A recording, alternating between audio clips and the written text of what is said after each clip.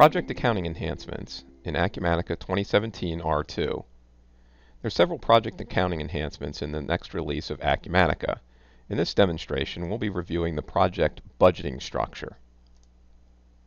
The project budgeting structure in 2017 R2 allows you to define and view budgets at the project level instead of at the task level.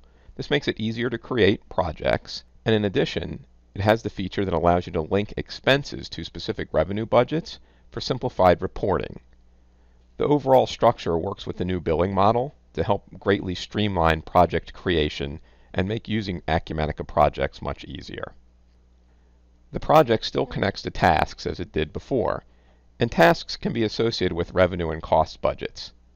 What's new is that the project can now input and view revenue budgets as well as cost budgets directly. In addition, cost budgets can be linked to a specific revenue budget. To demonstrate, let's create a new project, which is going to be a service-oriented project with multiple tasks. In this case, we're going to use a template to help with the setup. And you'll notice that my template has 3 tasks. It's got a fixed price, analysis, and estimate. And there's going to be a certain amount of cost, revenue, and budget that goes along with that.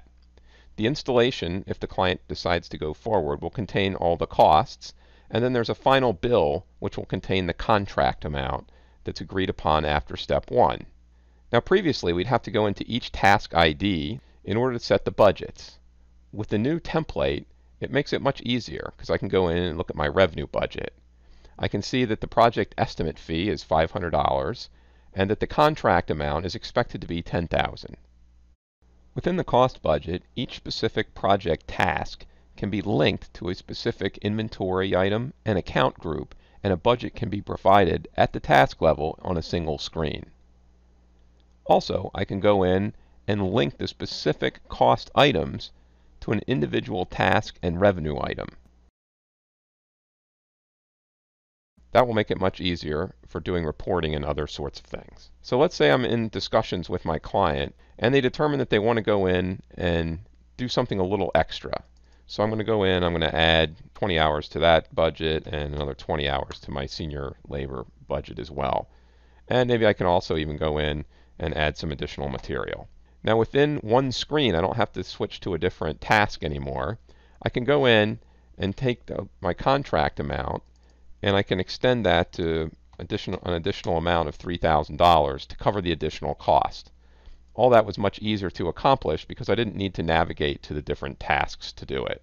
You'll also notice on the Tasks menu, there's the ability to activate several tasks at once if you need to do that. In this particular case, I might not do that because I want to proceed with the estimate before I go through with the installation and final bill. And just like that, I've created an active contract, I've linked costs to budgets, and activated it so that I can begin operations. That concludes this video. Thank you for watching.